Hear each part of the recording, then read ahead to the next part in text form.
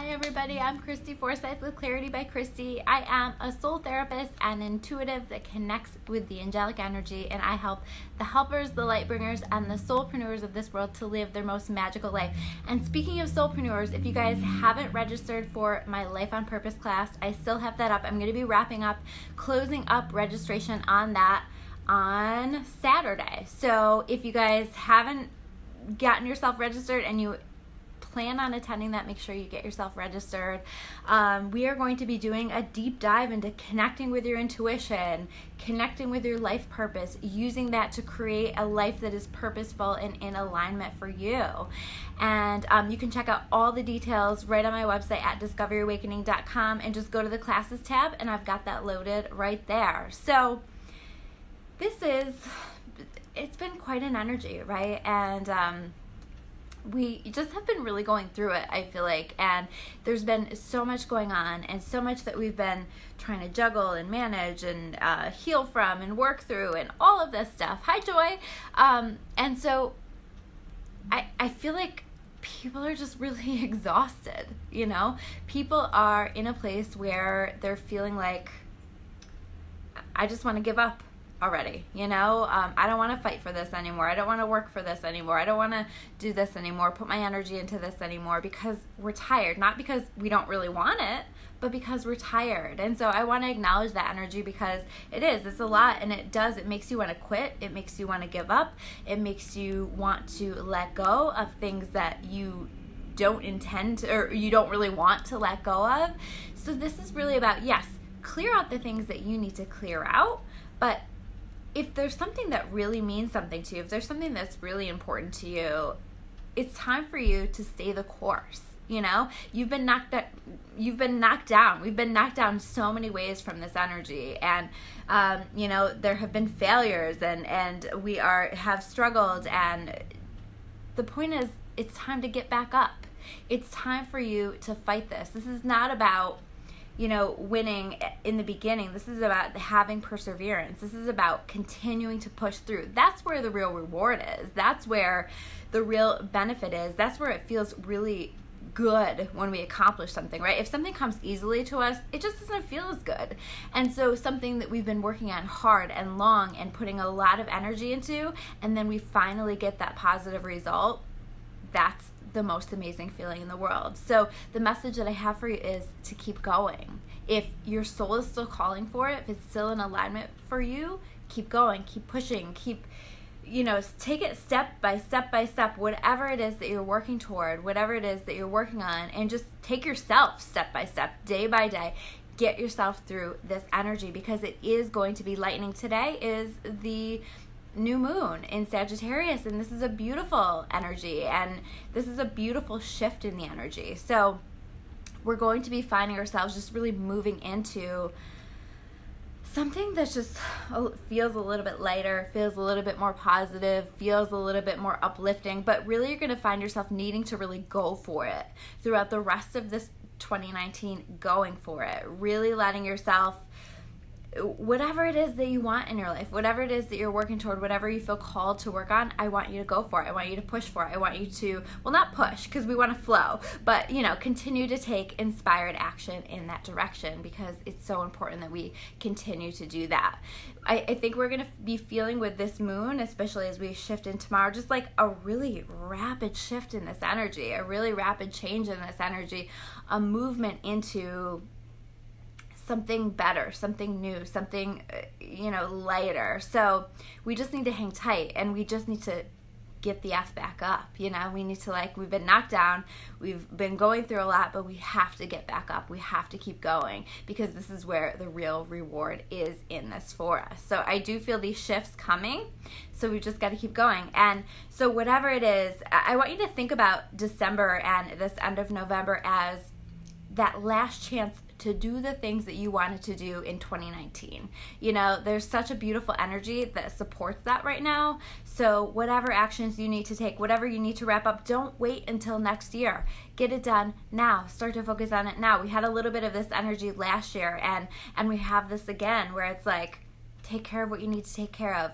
You know, tie up loose ends, do whatever you need to do, because 2020 is going to be a powerful year, and the more we can get done now, the more we can get a momentum going in advance, the better.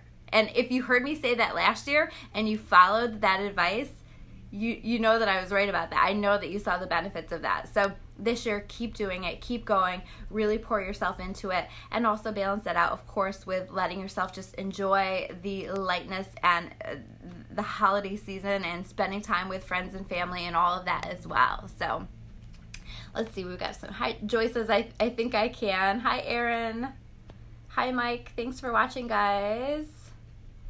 Yeah, this has been just a lot, and I really see us lightening up. So I'm gonna show you the cards. So the first card that I pulled is the Moon card. Okay, so the Moon card is, number one, signifying the moon or the new moon that is coming into our life, that is creating this beautiful manifestation energy, you know. So this is a great time for you to focus on manifesting, for you to focus on creating a list or a vision board or whatever it is for where you want to be going and where you want the energy move. Put your order in with the universe, I always say. So making sure that you are allowing yourself to do that and taking the time for that. I talked last week in my energy report about making your list of 300, and I've been working on mine. It's like way harder than I even expected, right? But your list of 300 things that you are trying to manifest into your life. And so as you get into it, you'll get going, and then you're going to find yourself stuck, and it's a lot of things to list. But I think that what it does is it's really forcing you for an extended period of time to focus on what it is that you want, because we oftentimes are so focused on what it is that we don't want, okay? And with this moon energy, the moon energy is very much about bringing things to light, things that we didn't understand, things that were in the darkness before. We are starting to notice that there is a light being shown on them. We're starting to understand some things that we didn't before. Things are floating to the surface that we didn't quite get before. And so understand that you're going to be understanding things. If you don't understand things already, that pay attention to the insights that are coming through, because you are being shown. And also pay attention to dreams at night, information that's coming through in dreams. This might be a time that you are experiencing a lot of dreams and remembering your dreams and all of that stuff. This is also about events behind the scenes that are happening. And again, I think that I've pulled the Moon card several times lately, and that's because we have all this help going on behind the scenes, and we're not necessarily seeing a ton of evidence of that right now, but our guides and our angels are very hard at work to make amazing things happen for us and to send us out on a good note for this 2019. So recognize and have faith that so much is being done that you don't even recognize. So the next card that we're going to talk about is the Seven of Water reverse. Okay, so this is us feeling like we don't have the answer, feeling like we're confused, like we need to make a decision here, but we're not quite sure where to go. You know the answer. And that's what I feel called to say. You absolutely know the answer. You absolutely know where you're pulled. And it might not be the easy answer. It might not be the logical answer, but you know the answer. So listen to your soul. Honor what you're feeling, honor what it's telling you, and go for it. You know, I think so many times we allow fear to hold us back, and that's what it feels like here. So don't let fear hold you back. Let yourself go for it. Let yourself move forward. Hi, Jeremy. So that you can, again, create some kind of a momentum as we are wrapping up this year. Here we have the Two of Earth reversed. The Two of Earth reversed is just about us not quite feeling like we're juggling things very well. You know, maybe finances are feeling out of order, maybe life is feeling out of order, and we just don't quite know what's going on here. We don't quite know how to balance it.